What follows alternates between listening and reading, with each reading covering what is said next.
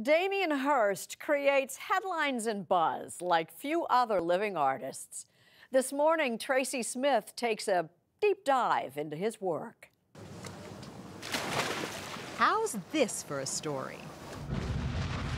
A few years back, the wreck of an ancient sailing ship, the Opistos, was found off the coast of East Africa.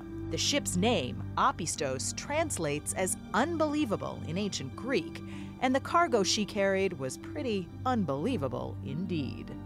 Divers found treasure by the ton, gold-plated sculptures, and huge bronze statues crusted in coral. The salvagers packed it all off to Venice, where crowds marveled at the treasures of the unbelievable. But here's the thing, there really was no ancient shipwreck or any lost treasure. That whole undersea recovery was staged for this exhibit. And the sculptures on display in Venice weren't created by craftsmen in ancient Rome. They were all made here, at a foundry north of London, by millennials in matching coveralls. This is the Archer. The treasure, and the made-up story behind it, was yet another outrageous creation by British artist Damien Hirst. The idea is that all of these things would have been discovered as part of a shipwreck, and they would have grown the little corals. Yeah, but you want it to look like it's real. You don't want it to look like that it's been man-made. The coral, anyway. The coral might be fake, but the treasure's real enough. Most of these pieces have already sold at prices reportedly up to $5 million each. Okay, if you get a Sharpie, I'll draw it on. At 53, Hirst has been described as a genius and a con man, but it's hard to argue with his success. An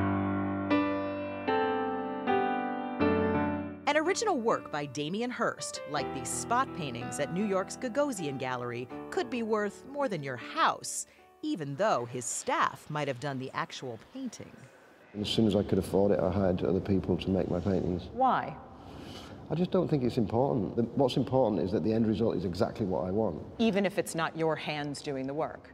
Well, I mean, I feel like it is my hands doing the work. It doesn't matter whether I actually physically do the work or not, as long as I'm making sure that the end result is what I want. 1,150,000. And what he wants sells. Beautiful spot painting here, 140, 150. This 2008 auction alone reportedly brought him more than $170 million.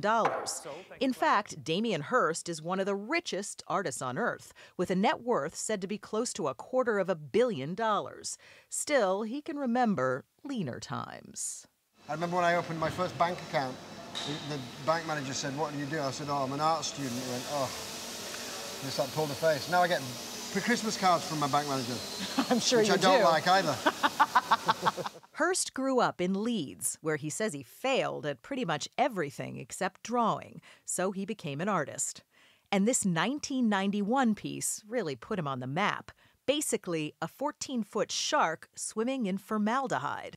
What was it about the shark, about actually getting a shark, that was important to you? You could have just painted a shark. My biggest fear was making an artwork that you could walk up, look at, think nah, and walk away from. And I just thought I didn't want art you could choose against. I thought I wanted art that just got you, and whether you liked it or not. That was the biggest fear, was having apathy, art basically. to be ignored, yeah. I didn't want to make artwork that you could ignore. Turns out he was impossible to ignore. In Damien Hirst's hands, anatomical models became giant sculptures. Medicine cabinets became shrines for multicolored pills. His work often showed a preoccupation with death, like this piece, a platinum skull set with more than 8,000 diamonds that sold for around $100 million. I realised it's the first thing I made that I couldn't have in my own home, without security or people, and you think, wow, you know, people could probably kill each other for this. It's like, you know, you've created quite a monster. He also created a reputation for partying as hard as he worked. When I first started drinking, I never used to get a hangover. And I measured the last one I had, which was 11 years ago, and it was like 7 or 8 days. I was still feeling bad. A 7 or 8 day hangover? Yeah, because you're just not able to deal with it anymore. But that was then. These days, beauty seems to be his drug of choice. These brilliant mosaic patterns are stunning, and even more so when you see what all those colors really are. So these are all actual butterflies? They're all actual butterflies, yeah. And did you change the color? No, nothing's been changed. They're just as they're found. In case you're wondering, he doesn't catch them all himself. The butterflies come from old collections he buys up. Orange.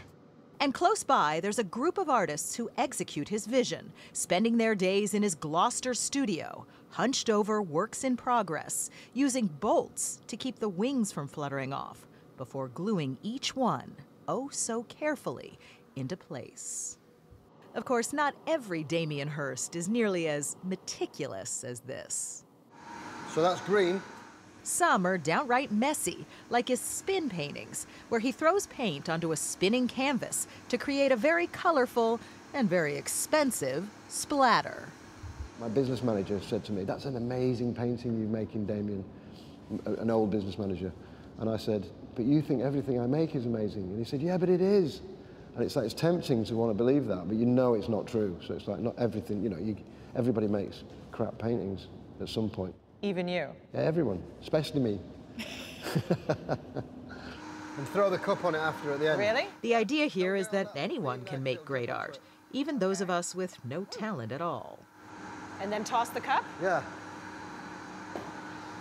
His color choices were brilliant. Mine, not so much. This is so fun. So, if anyone can do it, is it art? If it looks good. And to me, it did look good. But Damien was never one to play it safe. Uh-oh. Because I love the painting. He splashed on some paint thinner Oh, no! Yeah. and instantly regretted it.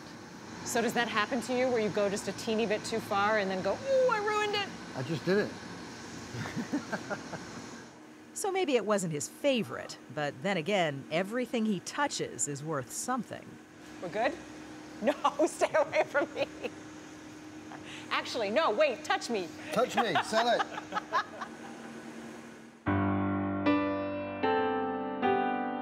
And now, after 3 decades creating one outlandish masterpiece after another, the artist is no longer a young man. But Damien Hirst has somehow found a kind of beauty in that too. Moody guy. I've definitely got less time in front of me than behind me, I think I can safely say. How are you feeling about that, you who has confronted death so many times with your work? I kind of feel as you get older, hopefully you get a bit wiser. Maybe I feel a little bit wiser. Maybe.